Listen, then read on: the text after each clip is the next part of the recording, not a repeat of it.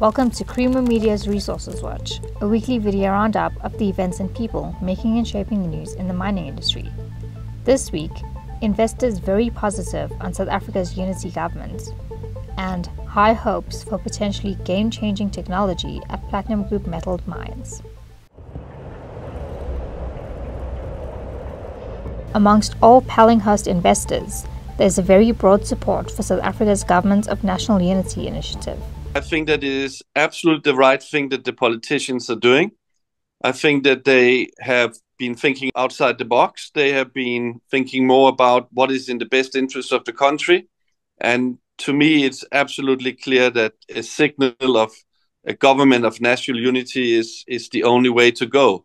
And amongst all our investors, there is very broad support for this initiative. And I really hope that it will see the rates coming down and the rand getting some muscles back. Development of an innovative new mining method for narrow, tabular, steep dipping ore bodies has reached an advanced stage after 4 years of efforts. I'm excited to talk to you about our innovative reef boring technology that we've developed with our partners. It's been an interesting journey over the past 4 years, and I'm looking forward to sharing our progress, challenges, and the potential that this technology holds for the industry. Our main goal was to find a mechanized mining solution to extract UG2 reef more selectively and efficiently, particularly in our narrow tabular ore bodies, in our case, Modikwa and Bokoni. At Modikwa and Bokoni, nature has given us a gift with the PGM ounces concentrated in a very narrow 60 centimeter reef width.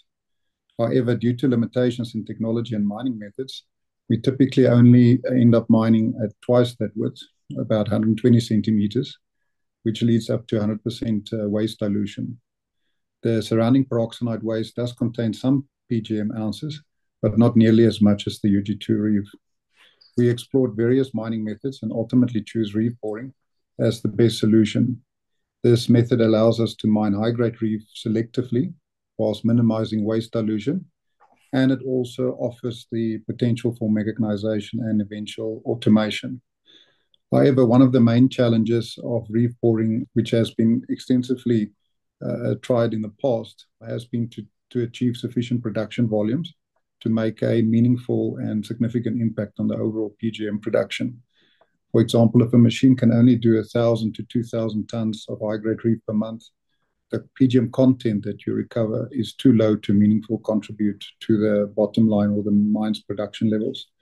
To overcome this, ARM has set ourselves a target to achieve the same productivity, safety, and cost performance as a mechanized, low-profile board and pillar operation in a narrow tabular ore body, such as Two Rivers Mine.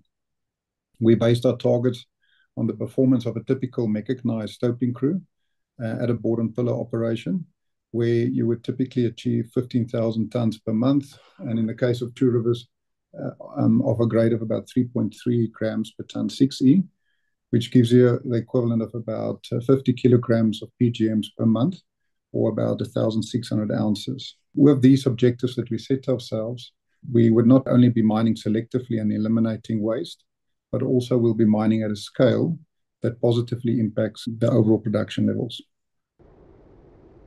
For mining news as it breaks, stay logged on to miningweekly.com and register for our free daily newsletter.